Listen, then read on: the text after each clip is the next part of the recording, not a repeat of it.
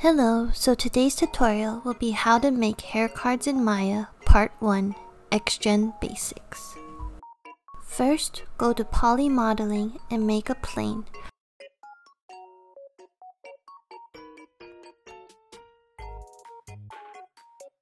Make the subdivision width and height 1. Click on the Xgen tab. If the tab is not available, go to the top and click the Xgen tab. Then open Xgen window. Now click Create New Description. The collection name is the name of the folder that you'll put all your different hair cards in. The description name is of the specific hair card. I usually number them because there can be many cards. Then click Placing and Shaping Guides. Press Create.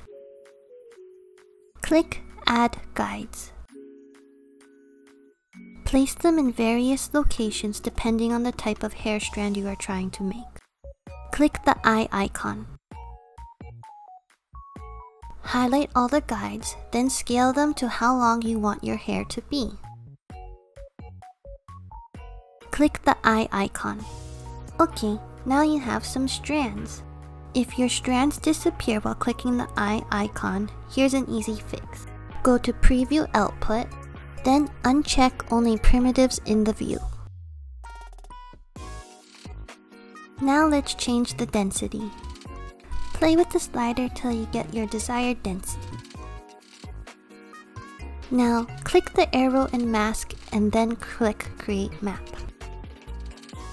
Change the map resolution to 80 and the start color to black. Press Create. On the far left, click the brush icon. Make sure to have a hard brush and to change the color to white. Press B and drag or use the middle mouse to change the size of your brush. I usually try to make a lip shape, but it also depends on your reference. Then click the save icon. Not bad, let's add a few strays.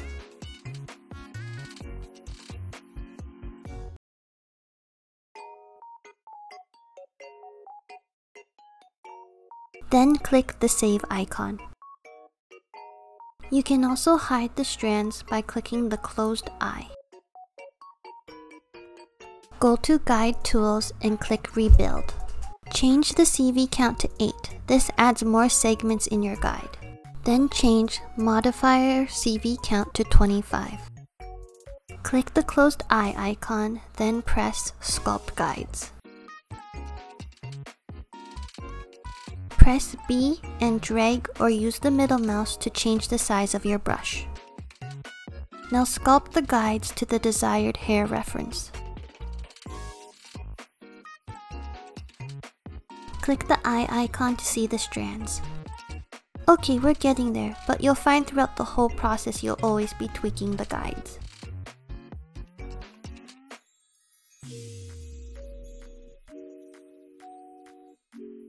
Now change the width to 0.02.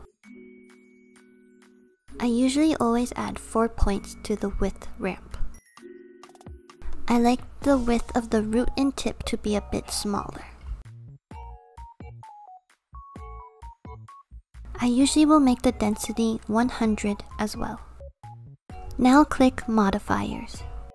Click Add Modifier. You will commonly use clumping, cut, noise, or coil. Click Clumping. Click Setup Maps. Click Guides and you'll see tiny yellow lines on your plane. Press Save. Play with the clump scale until you get your desired look.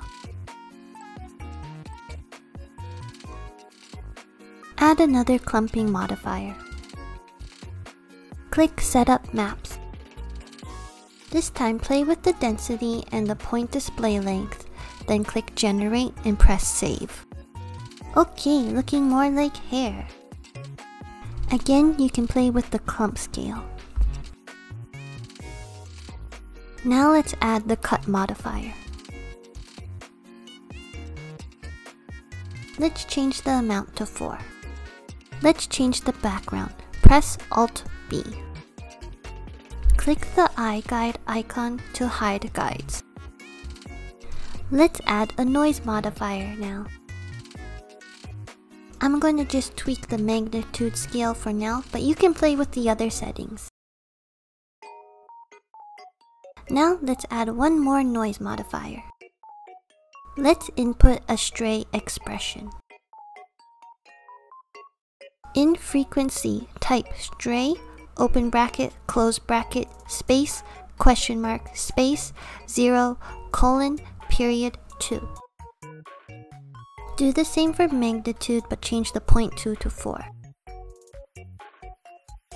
Now click descriptions, then click set stray percentage. Change percentage to 80. I'll just tweak the magnitude scale a bit. Lastly, let's look at coil. Add coil modifier.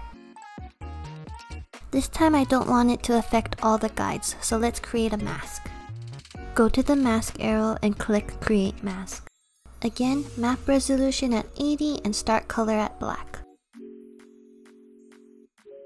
Paint where you would like the hair to coil.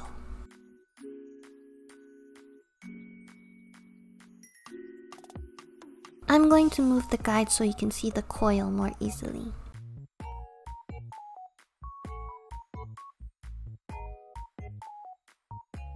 Increasing the count will increase the amount of coils you have. Lowering the root will make the hair straight before it becomes curly. Play around with the settings until you get your desired look. You have now learned the basics of the common functions in Xgen. In part 2, I will be making hair cards and how to make a normal map, flow map, ID map, and an AO map in Maya and Photoshop. I hope you had fun and thank you for watching.